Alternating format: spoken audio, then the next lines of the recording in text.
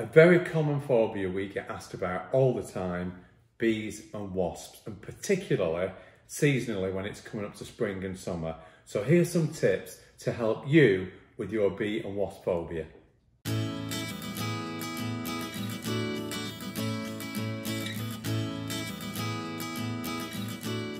So the first step to overcoming your phobia is to accept that you weren't born with it.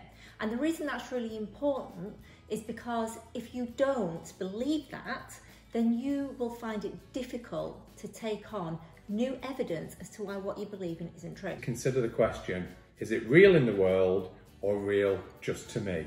Now you'll know that it is real just to you because not everyone on the planet is frightened of bees and wasps. I'm not. I'm not either. And our children are. So we're a family of 4 where everybody has absolutely no fear of bees and wasps.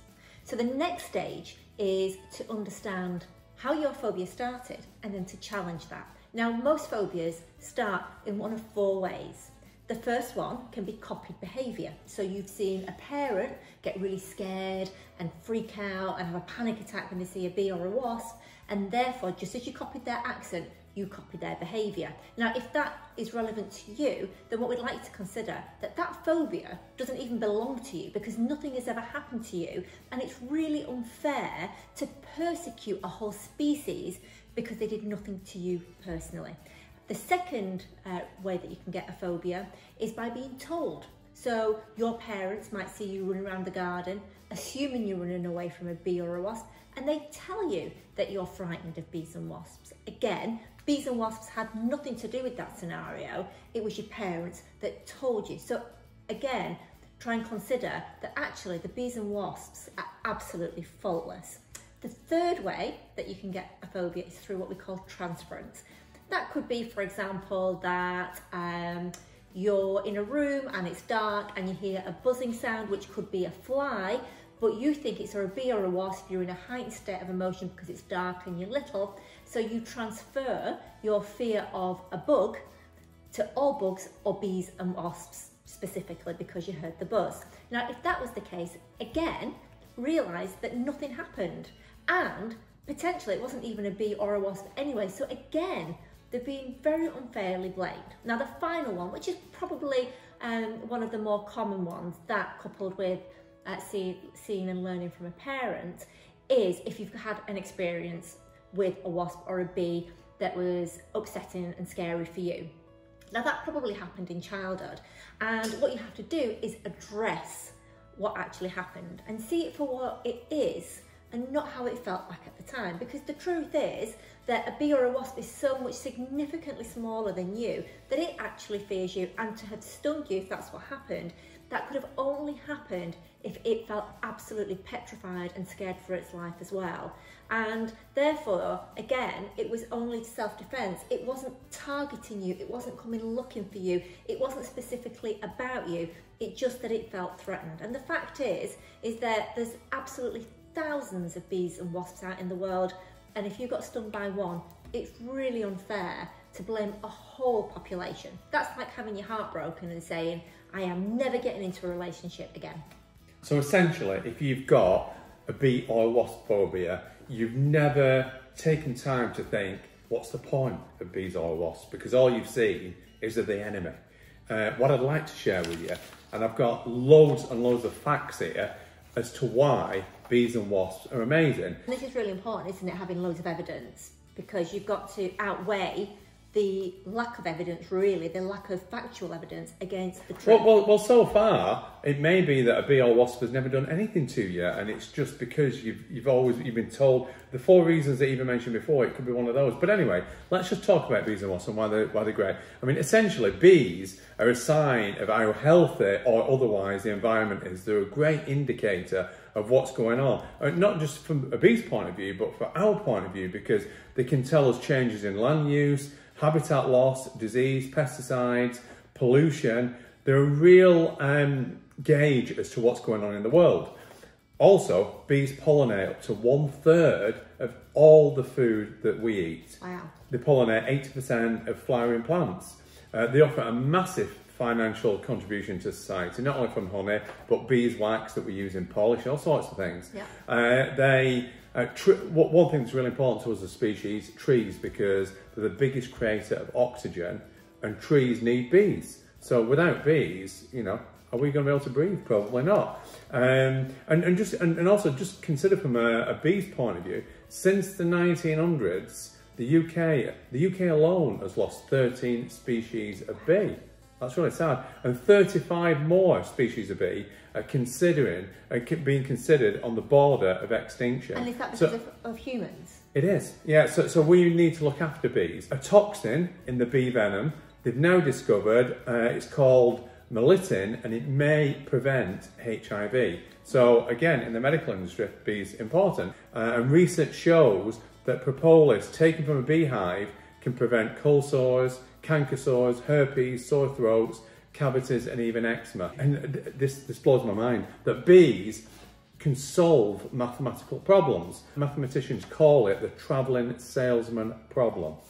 Oh. And it can even stump some computers, and they are the only known animal to solve that problem.